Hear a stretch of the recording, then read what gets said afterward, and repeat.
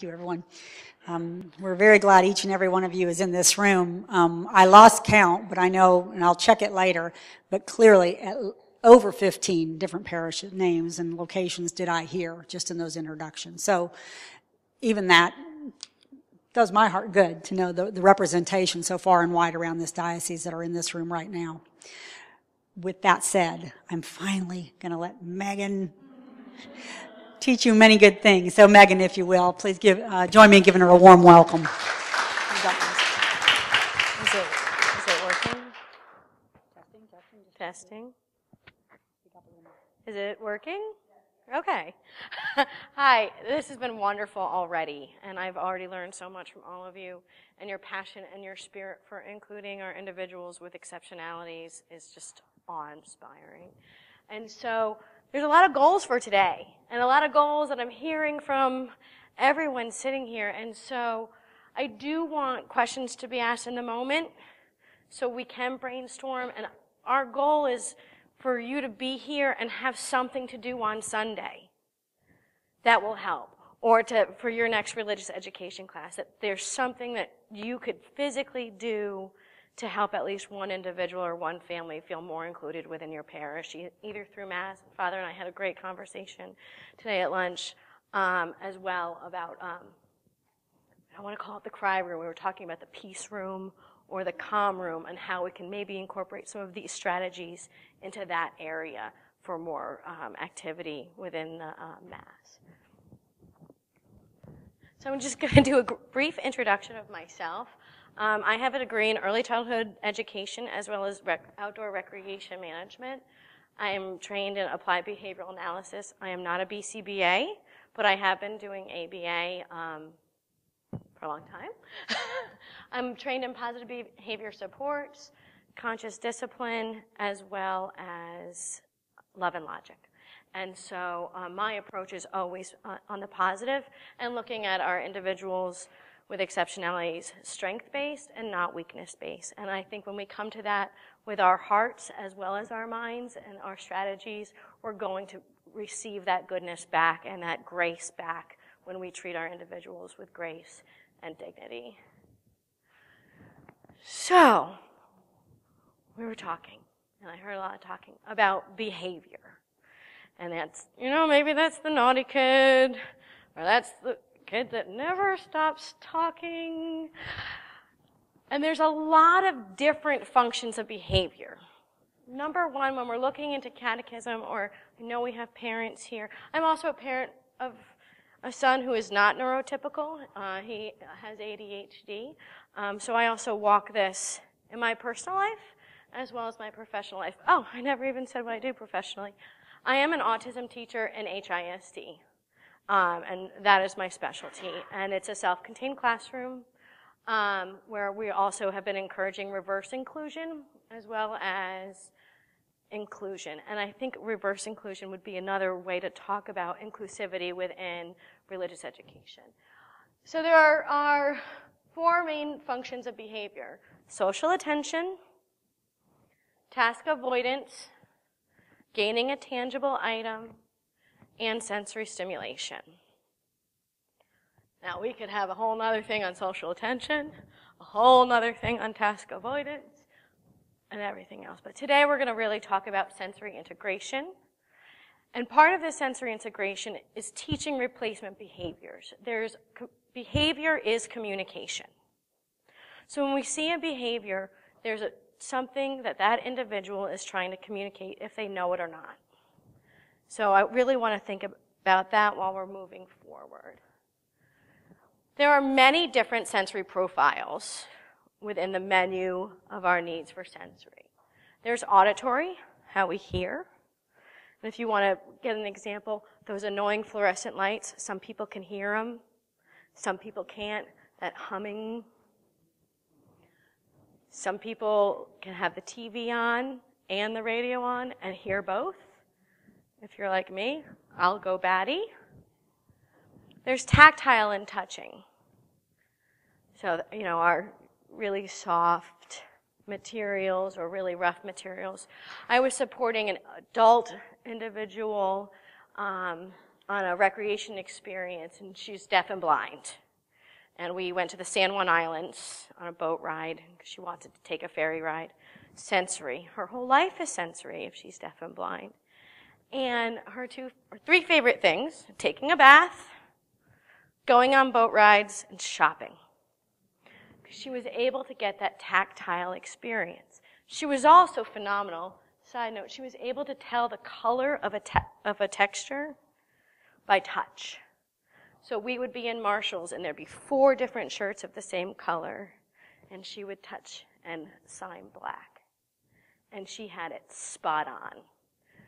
Phenomenal, phenomenal woman who was also educated at the Helen Keller School. There's oral. We got our pencil biters. We've got our Twizzler chewers. We've got our ice biters. All oral input. And this is something that, as adults, that we walk through life with. Visual, obviously, paintings, scenery, landscape, but also how we present material on a piece of paper. Is there enough white space? Is it too overwhelming?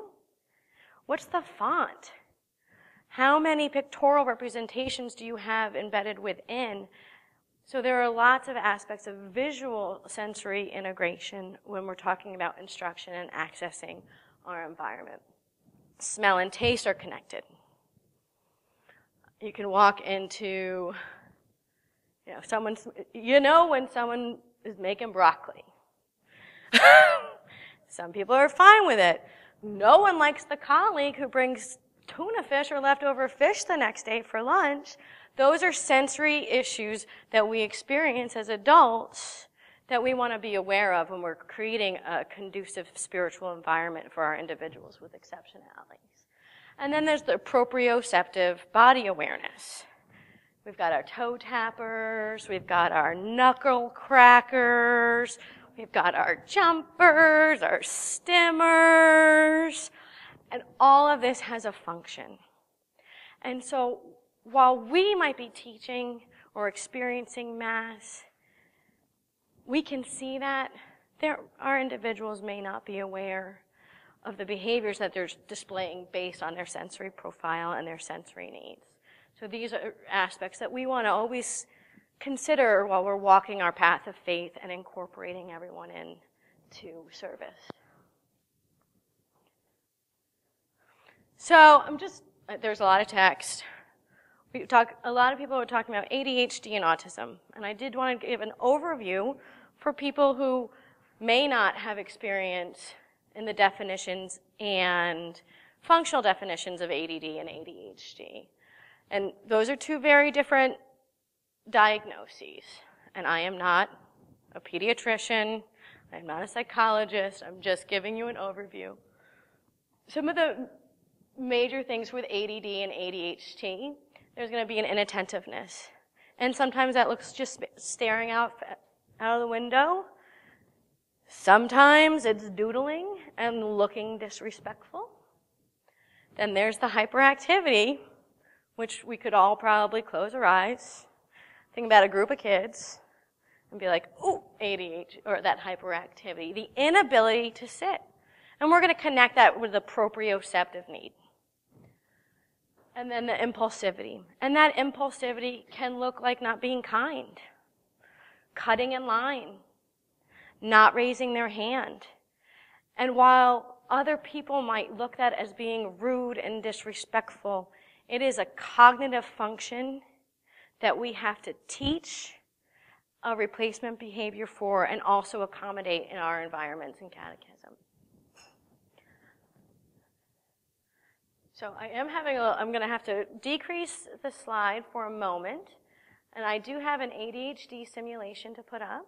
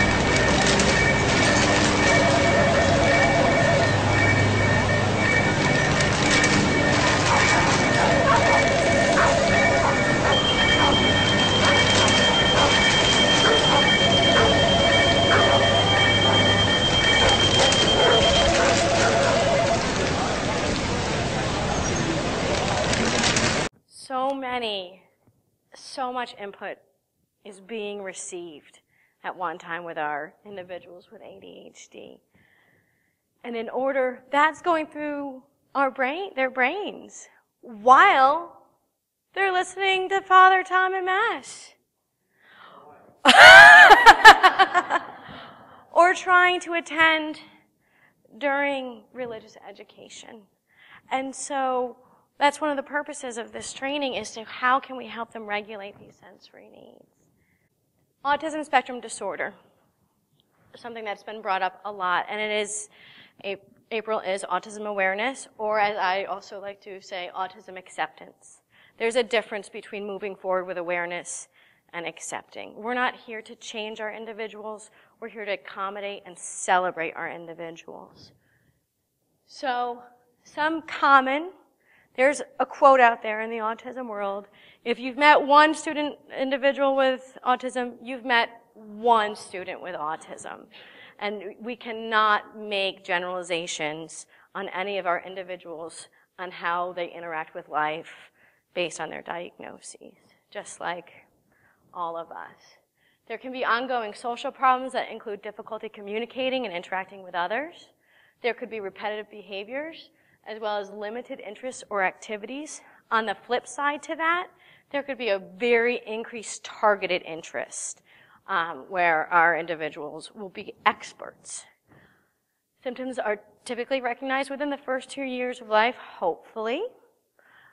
Later on, early intervention is key. I know we have a lot of early educators in elementary age, which is great, but it does have to be carried over throughout our lives.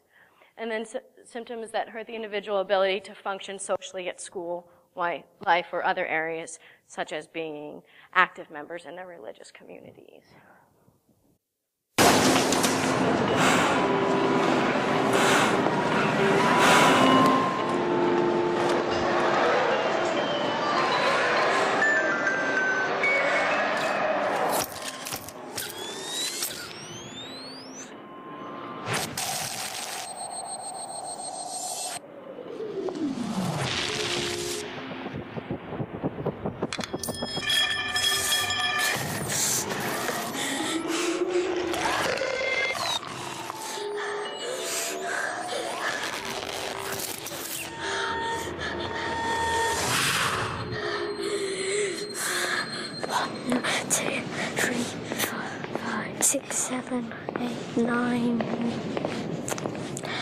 Take my hand.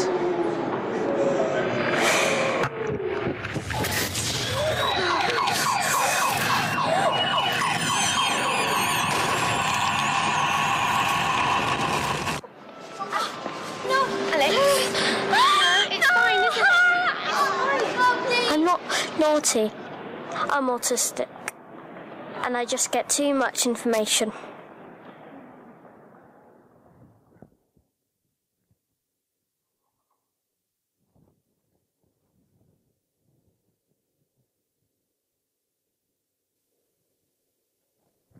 So I think that video is very powerful. When we look at our students or parishioners who we think have a meltdown, so many things have gone into their moments leading up to what we call a meltdown or behavioral incident that we don't see as a stressor.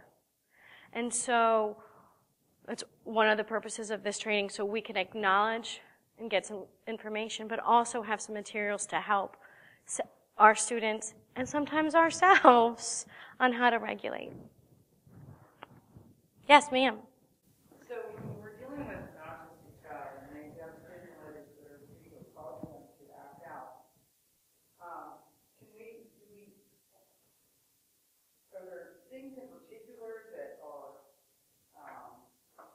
spoken from one child, let's say, today? Is the child usually overstimulated by the same thing?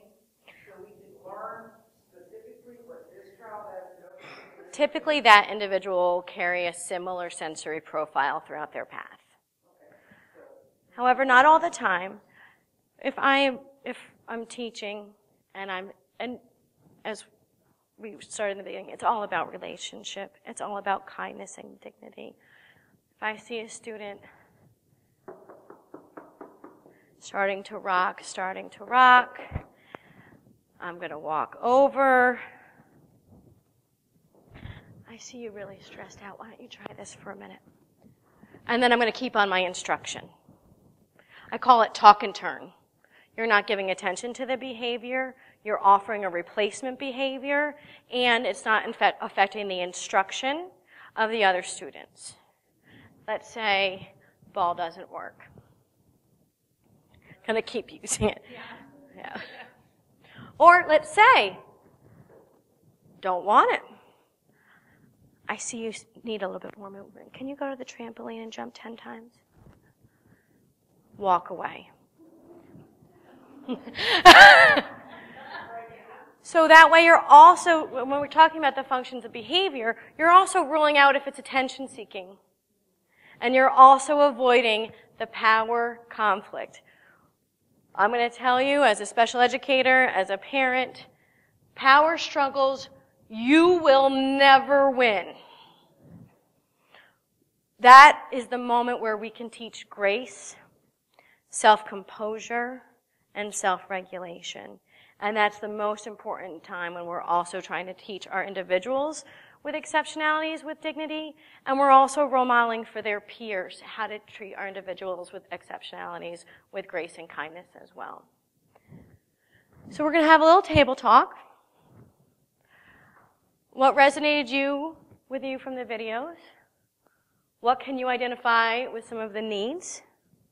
And in your capacity, how do you think you can support individuals in receiving accommodations within your parish? We're going to get more there, but just from what I front-loaded here, I would like for you to talk at your tables about the information that you just received.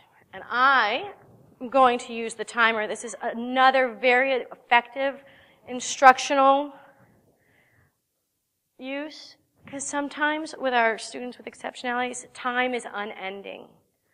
And not everyone knows that it's after one Sid the Science Kid or Daniel Tiger.